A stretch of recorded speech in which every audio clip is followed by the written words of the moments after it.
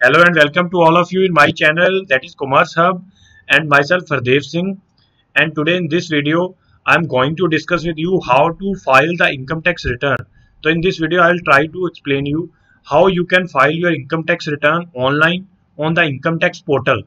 तो जैसे कि आप सभी को मालूम होगा कि इनकम टैक्स रिटर्न जो है, जो कि हर एक इंडिविजुअल जो भी कोई ना कोई जिसके पास इनकम का सोर्स है उसको फाइल करनी ज़रूरी है from the income tax department. तो वो रिटर्न फाइल करने के लिए कौन कौन से स्टेप्स है, कौन कौन से प्रोसेस है प्रॉपर, वो मैं आपको इसके अंदर बताऊंगा। लेकिन इस वीडियो को मैंने पर्टिकुलर बनाया फॉर फाइलिंग द ITR-1 कि जिसमें हम income tax return form 1 fill करना देखेंगे। So let's start. सबसे पहले हमारे पास आ जाएगा what is the meaning of ITR-1। तो पहले हम ITR का मतलब समझेंगे। ITR, full form of the ITR is income tax return, is a form which the taxpayer file information about his income earned and the tax applicable to the income tax department। तो मतलब क्या है कि इस form के अंदर, income tax return form के अंदर जो इंफॉर्मेशन दी जाएगी इनकम की किसी टैक्सपेयर की, मतलब जितनी भी किसी टैक्स पेयर के द्वारा एक साल के अंदर इनकम अर्न की जा रही है उसकी सारी की डिटेल दी जाएगी under the ITR form to the income tax department. And the department has notified 7 various type of forms under this. The ITR form number 1, 2, 3, 4, 5, 6 and 7 till date ITR-7 forms are available. And यहाँ पर मैं आपको एक बात बता देता हूँ कि जितने भी ये ITR फॉर्म है सभी को अलग अलग इंडिविजुअल के लिए, या हम यूँ बोले कि अलग अलग असेसी के टाइप के अकॉर्डिंगली ये वेरी करेगा। तो हम इसमें से जो एक टाइप पढ़ने जा रहे हैं, आज देखने जा रहे हैं, that is ITR-1 only. Every taxpayer should file is ITR on और before the specified due date. तो ITR को फाइल करने के लिए ड्यू डेट से पहले पहले देनी होगी आपको। नेक्स्ट वन इज ITR-1 कौन फाइल करेगा। The ITR-1 form is a resident individual. देखिए यहाँ पर टर्म्स आपको हाईलाइट करनी है, नोट करनी है। Resident individual whose total income for the assessment year 2021 includes. तो मतलब कोई भी इंडिविजुअल हो जो कि इंडिया का नागरिक हो, रेजिडेंट हो, जिसकी इनकम नीचे दिए गए सोर्सेस में से हो, जैसे इनकम फ्रॉम द सैलरी और पेंशन, और income from the one house property. देखिए यहाँ पर ध्यान रखना होगा, वन हाउस प्रॉपर्टी, एक प्रॉपर्टी है, हाउस प्रॉपर्टी है, उससे उसको रेंट इनकम आ रही है या किसी और तरह से हाउस से इनकम आ रही है। लेकिन कंडीशन क्या है, फिर वही कंडीशन है कि जिसको इनकम आ रही है वो इंडिविजुअल रेजिडेंट हो, as well as income from the one house property. And income from other sources. Other sources का मतलब है like from the lottery, crossword puzzle, card game, horse race, इस तरह से जो जो हम बोल सकते हैं कि इस तरह की जो एक्टिविटी है, स्पेकुलेटिव बिजनेस एक्टिविटीज है, उनसे अगर इनकम आ रही है एक इंडिविजुअल को, वो भी इसके अंदर ही फिल होगी ITR-1 के अंदर। इसके बाद आ जाएगी एग्रीकल्चर इनकम, लेकिन ओनली अप टू ₹5,000। अगर 5,000 से 1 रुपया भी ऊपर जाएगा तो उस केस में एग्रीकल्चर इनकम जो होगी वो ITR-1 के अंदर कवर नहीं होगी। Next one, who can not use the ITR-1 form. कौन यूज नहीं कर सकता ITR-1 फॉर्म। देखिए जिसकी इनकम 50 लाख से ऊपर होगी एनुअली, ये इंपॉर्टेंट चीज है, यहाँ पर ध्यान रखना होगा। The assessee, whether it's an individual, whether salaried person, whether pension received by the individual resident, but if the total amount which received by the individual annually more than ₹50 lakh, that person cannot file the ITR return in ITR-1 form. If the agriculture income exceed ₹5,000, अगर agriculture income 5,000 से ज्यादा है तो भी आप ITR-1 नहीं ले सकते। And if you have a taxable capital gain, अगर किसी को टैक्सेबल कैपिटल गेन हुआ है, मतलब कोई एसेट बेचने के बाद, प्रॉपर्टी बेचने के बाद कोई गेन हो रहा है, तो उस गेन के ऊपर टैक्स भी है, टैक्सेबल है, rather than assessee can not file the return in ITR-1 form. And if you have a income from the business and profession, because business and profession के लिए ITR-4 है, हम अलग से देखेंगे अलग वीडियो के अंदर। And having income from more than one house property. देखें यहाँ पर इंपॉर्टेंट चीज क्या है, अगर असेसी के पास घर है लेकिन एक से ज्यादा घर है जिनसे इनकम आ रही है, जैसे मैं मान लेता हूं कि यहाँ पर असेसी के नाम के ऊपर टोटल 2 हाउस प्रॉपर्टी हैं, दोनों एक ही असेसी के नाम के ऊपर है। अब वो जो असेसी होगा उसको दोनों ही घर में से इनकम आ रही है in the form of rent, तो यहाँ पर वो ITR-1 के अंदर अपनी इनकम डिटेल नहीं देगा। That assessee file the income detail in other ITR form, हम आगे देखेंगे नेक्स्ट वीडियो के अंदर। And if you are a director in a company, rather than you cannot file the ITR-1 form. And if you have had investment in unlisted equity share, this one is also important. अगर आपने पैसा invest किया है किसी listed equity shares के अंदर, तो भी आप ITR-1 के अंदर अपनी डिटेल नहीं भेजेंगे। ओइंग एसेट्स, देखिए ओइंग एसेट्स का मतलब है जो एसेट्स आपने खरीदी है if you are a resident including signing authority in any account located outside India. मतलब क्या है, अगर आपके पास कोई एसेट्स हैं बट आउटसाइड द इंडिया, मतलब ये हुआ कि एसेट लोकेटेड है outside the India but income आप यहाँ पर ले रहे हैं, रेदर देन आप ITR-1 नहीं दे सकते because assets are situated outside the India.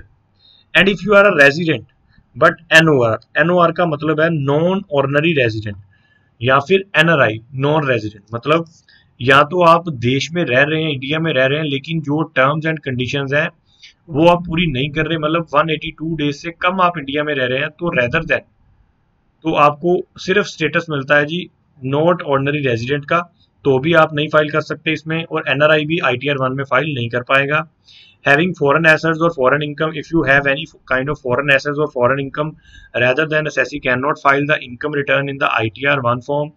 And if you are assessable in the respect of income of any another person in the respect of which the tax is deduct in the hand of other person, मतलब क्या है, अगर आप कोई इस तरह की income ले रहे हैं जिसका जो टैक्स है किसी और पर्सन के हैंड्स में टैक्सेबल है, मतलब एग्जांपल के लिए ये हो सकता है कि इनकम किसी पर्सन ने अर्न किया है, एसेट किसी और के नाम पर है जिस पर वो इनकम आई है, तो इस केस में भी जो है ITR-1 नहीं फिल होगा। अब हम देखेंगे step 4 preparing the ITR-1 online.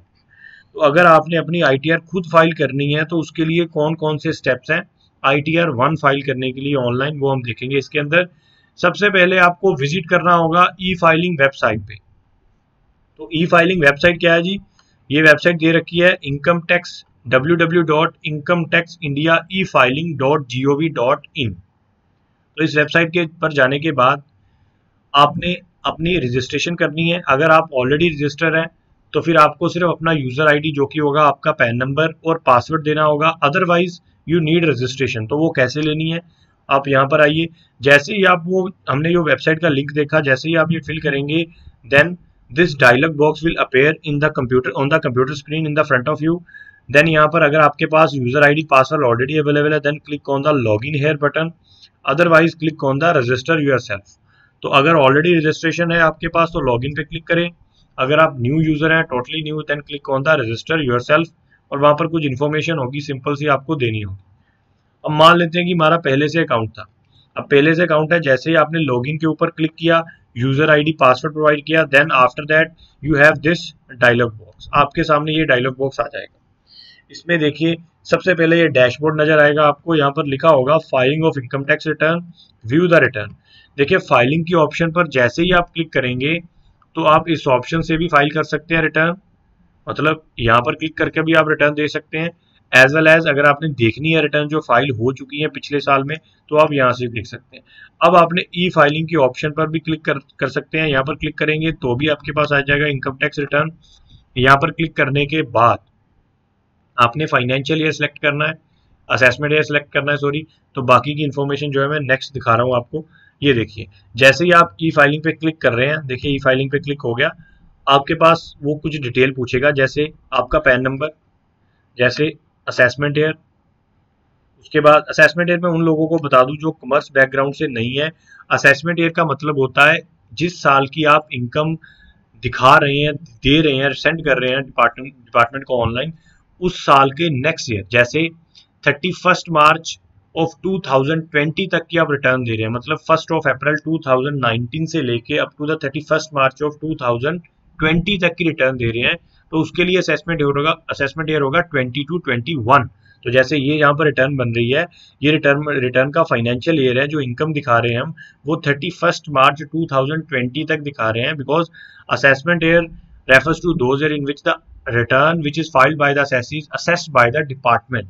तो ये वो साल है जिसमें डिपार्टमेंट के द्वारा आपकी रिटर्न को असेस किया जाता है, चेक किया जाता है। ओके, तो नेक्स्ट आ गया जी ITR-1। यहाँ पर आपने सिलेक्ट करना है कौन सा फॉर्म आप फिल कर रहे हैं, ITR-1 जैसे मैं फिल कर रहा हूँ, फाइलिंग टाइप आ जाएगा original, then prepare and submit. तो देखिए जब सबमिशन मोड पे आप क्लिक करेंगे यहाँ पर दो ऑप्शन नजर आएगी, एक आएगी XML फाइल जो कि आपको एक्सेल फाइल प्रिपेयर करनी होगी डाउनलोड करने के बाद, एक आएगा कि आप ऑनलाइन ही सबमिट करना चाह रहे हो, तो click on the prepare and submit option.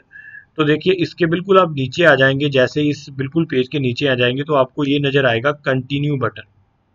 आपने सारी डिटेल फिल करने के बाद then click on the continue button. जैसे ही आप कंटिन्यू बटन के ऊपर क्लिक करेंगे तो ये आपके पास आ जाएगा ITR-1 फॉर्म, जिसका नाम ऑल्सो कॉल्ड सहज इंडियन इनकम टैक्स रिटर्न।